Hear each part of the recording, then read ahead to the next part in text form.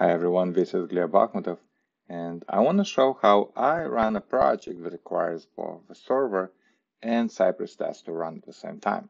So the first thing you want to do is you want to configure the server to restart when you change something in the source file.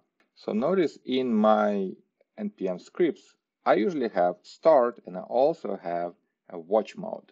For start, I use node server, which just starts the server. But for watching, I'm using a utility called Nodemon. So let's find out about this utility Nodemon. npm home Nodemon takes you to the home page for that project for npm module. Usually install it globally. I prefer installing all utilities locally. So my Nodemon is a dev dependency version 2 right here in package.json declared. And this is how it runs. Let's start it, and I'm going to inject more variables when I start npm run. Okay, now notice it crashed right away because I forgot to start Docker because my server requires Mongo and Redis connection. All right, I started Mongo. Now I can start my application.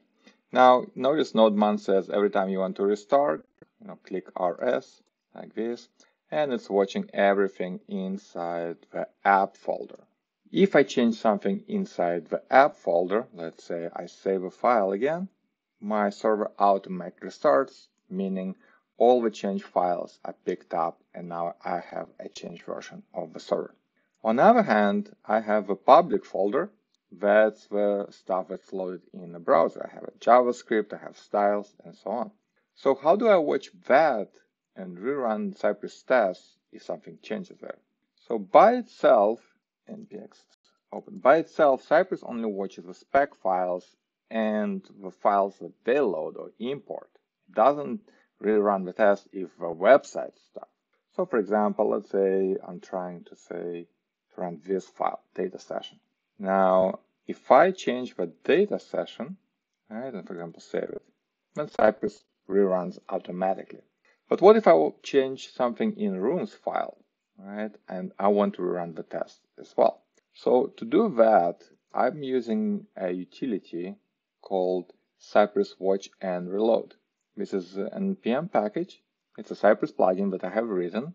Let's see what it does. npm home, the name of the npm package, and it does what it's advertised to do. You have to install it inside the plugin file because it needs to set up file system watchers. That's why it goes into the plugin file. And also I need to include it from the support file because you will see why.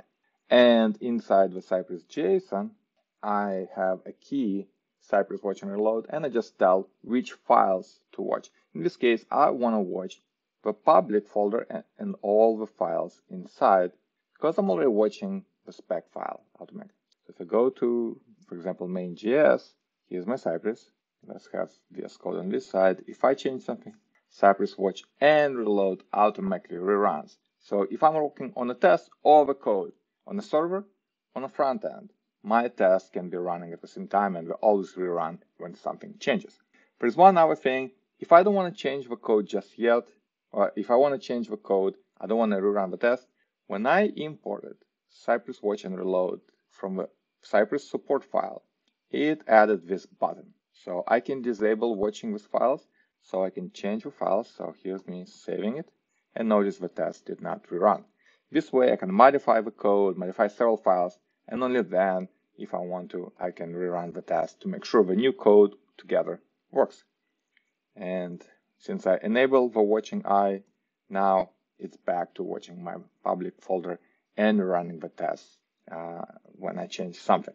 So this is how you can set up your project so that the server side restarts when the code changes and the Cypress test rerun when something changes in the specs or in the front-end code.